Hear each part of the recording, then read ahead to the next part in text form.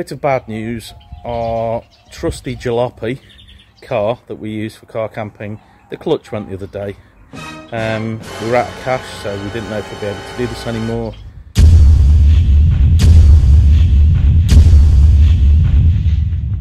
Thankfully, my mum, who's an absolute star, funded for me to get another quite old 4x4, but it'll certainly do the job in the short term, and it's a great car. I'll show you later. We're going up again to the northeast. The main point of this weekend is to look for goshawk at Wycombe Forest. This is a bird that we have now seen, but from a very long distance. So we're heading there to do that. Join us on the adventure. Here we are in jalopy number 2. We've just stopped en route for a Subway because we're both starving, and we're heading to Scarborough Raptor Viewpoint for the night. See you there.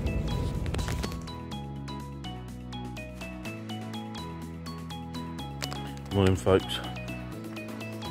We are at the Raptor Viewpoint, which is Wycombe Forest. I've woken up, Kaylee's still asleep. It's about 7 o'clock. There's one other car here other than us. So when we're both up and ready, we're going to go goshawk hunting. We promptly took a walk through the wood at Wycombe Forest, heading towards the viewpoint itself. Although it had been a windy night, it had settled quite well, and the visibility was great. When we got to the viewpoint, there were a few birders there already, who had seen a couple of goshawks that morning. We did wait around and scan the area for a while, but no birds of prey at all. After quite a while, we took a walk back through the forest to the open fields behind where we parked our car, where in the past we'd seen birds of prey, but there was nothing there either, other than a few singing chaffinch. There's Kaylee in the car behind me. There she is. We're at the Raptor Viewpoint. We stood there for a while. There were a couple of gents who had been there earlier than us. They saw 2 goshawk. We didn't see any, unfortunately. We haven't got a plan as such today, but we're going to see what's about. We'd heard reports of a king eider that had been seen at Redcar consistently for a few weeks, so we thought that might be a sure thing. When we got there, it was very windy and the sea was extremely choppy. We looked out onto it and there were plenty of birds there, lots of eiders, also some scoters, but initially no sights of the king eider. Kaylee scanned the sea, where I started taking pictures of some of the lovely waders on the shoreline. There was some amazing sandling running back and to, and also some turnstone. I spent quite a bit of time trying to get some reasonable photos of the sandling. They were amazing little birds. Anyway, back to the king eider. We scanned the sea for a long time. There were plenty of ducks on the water, but we couldn't see the king eider.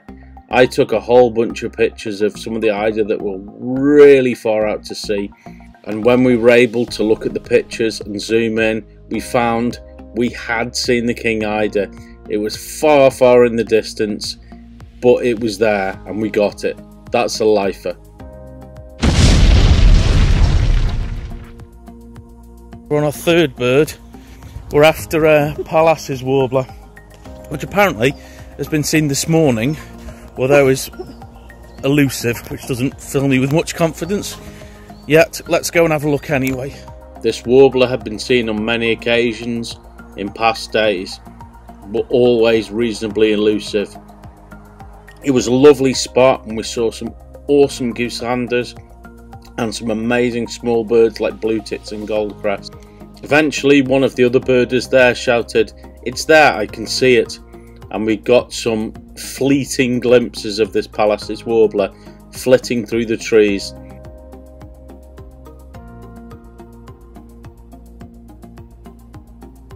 I got this little video and some pretty appalling blurred shots, but I was happy. This was another lifer. So kind of a success with the Pallas's warbler. It took a bit of a while to find, but there was a gentleman here who managed to point it out to us. Eh? He did get it. He did get it, and we got it, which is a lifer. Woo! So we've had all the 3 kind of more common leaf warblers visitors to the UK so far in the last 12 months, which is ace. I didn't get any pictures really. I've got a little bit of a video which I'll put up after this, or before this. I don't know how I'm going to edit the video. Anyway, we're going to go, before it goes dark, hopefully to find a female ringneck duck, an American visitor. So that'll be cool if we find it. Hi folks, we got it, it's closed. That's a pain in the bum. So we're going to head for some dinner as it's going dark soon, and figure out if we stay around here for tomorrow or if we go somewhere else. Depends what's about. Depends what's about. Keep you apprised.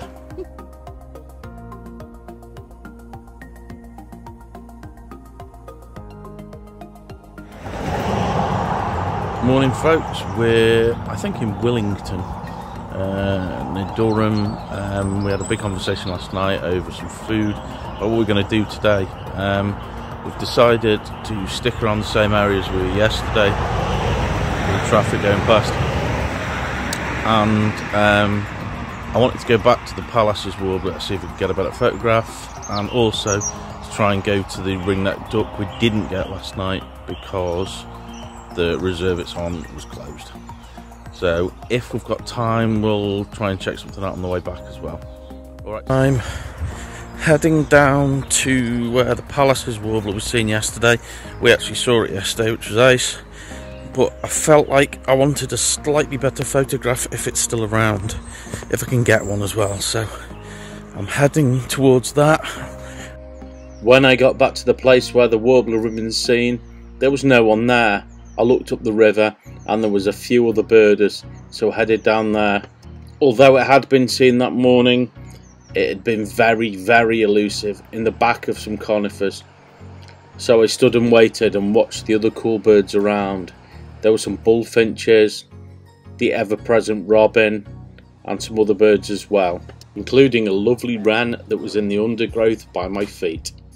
But unfortunately, the Palace's Warbler didn't show again. Hello. I had a look at, or tried to get some photos of the Palace's Warbler. There were plenty of birders there, but they'd only had very fleeting glimpses. So the Palace's Warbler, I won't get a photo of. Oh, not a decent one anyway. So I'll have to settle with the little video I took yesterday. Anyway, we're back at Low Barns Nature Reserve, looking for the ringneck duck we didn't see last night because it was closed. So fingers crossed we'll find that, because that's another lifer. There was a short walk to the hide at Low Barns. When we got there, there was some birds about, including a few female tufted ducks. It was tricky to differentiate them from the ringneck duck. There were some other birds like coots, mute swans, and also there were some small birds coming to the feeders, such as reed bunting, chaffinch, blue tits and great tits. After being uncertain whether I'd seen the ringneck duck again, I went back to the car and then headed back to the hide to have a second look. This time the ringneck duck was pretty conspicuous.